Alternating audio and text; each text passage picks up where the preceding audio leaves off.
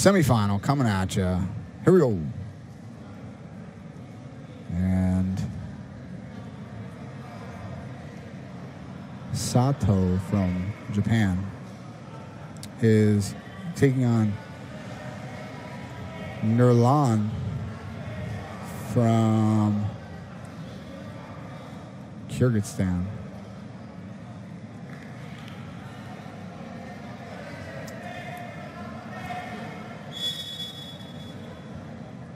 And nothing doing now, but Nurlan does have a straitjacket wrapped up. 2 overs, tied him up pretty good. Sato rips her arms free, but just in time to provoke a passive call, so she'll go down for, or excuse me, no, I'm not. This isn't Greco at all, folks. I apologize. She'll go on the clock first. There's a low-level attack to a single, and she has both hands on the ankle, but can't quite collect it. And Milan does a good job of getting weight on the head.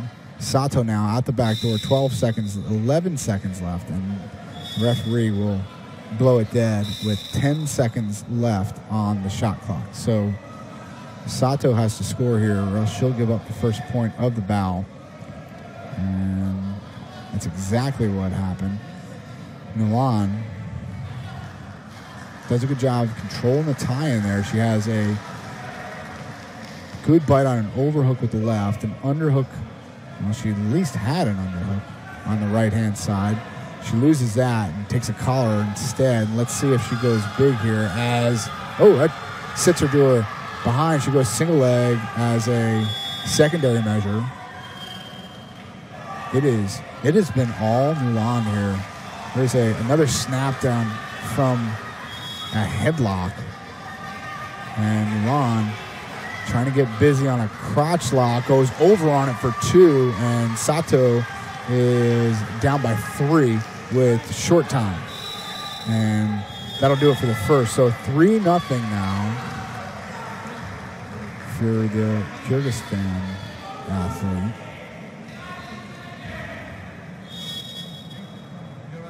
No problem.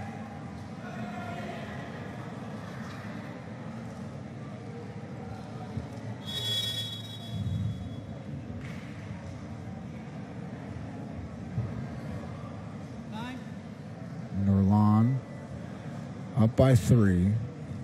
Sato makes her way back to the center of the mat. Nurlan meets her there.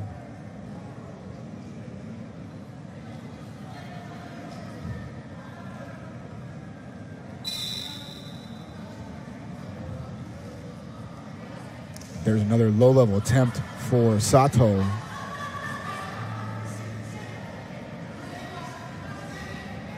And short offense here for Nurlan. Snaps into the mat, and they'll blow it dead. They'll go back to their feet. You know, she hasn't been able to, one of the things of many that the Japanese athletes do so well is get to the absolute lowest part of the leg, and thus not allowing their opponent to sprawl very well. She has been close to that area of the leg. She's been, you know, the heel is different than the ankle, and the ankle is different from the calf. So there's a slide by to a single leg attempt by Sato, and now it will be Nurlan who is passive. So she'll go on the shot clock.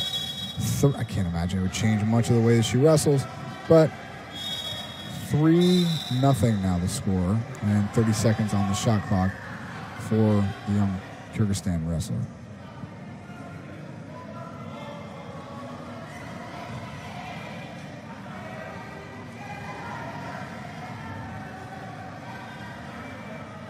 And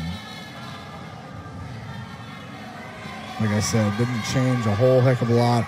There's a single leg for Nurlan, and 1 point will go on the board for Sato. Snap down, go behind. There's a 2-point takedown for Sato, and Nurlan is closely out of bounds, and she is out of bounds. There's a no score yet. There's a exposure for 2. So 5-3 is the score. And exposure now for Nurlan. And she's keeping her in danger. That's pretty wise considering they won't blow it dead. And she actually has her feet touching. That's pretty illegal. At least 1 point now for Sato as they go out of bounds. 6-5 is the score.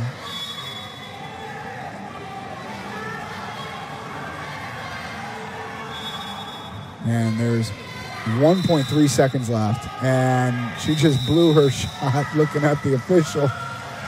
Oh, wow. What a match. 6-5 the winner, Sato. And she'll be headed to the World Championship Finals. Hey, we got a